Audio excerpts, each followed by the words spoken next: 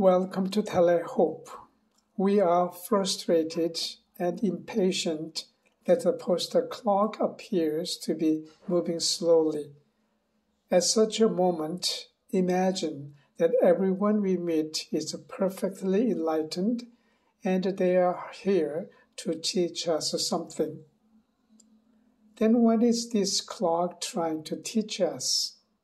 Maybe we need to learn about compassion. Or perhaps we could learn a little more about being patient.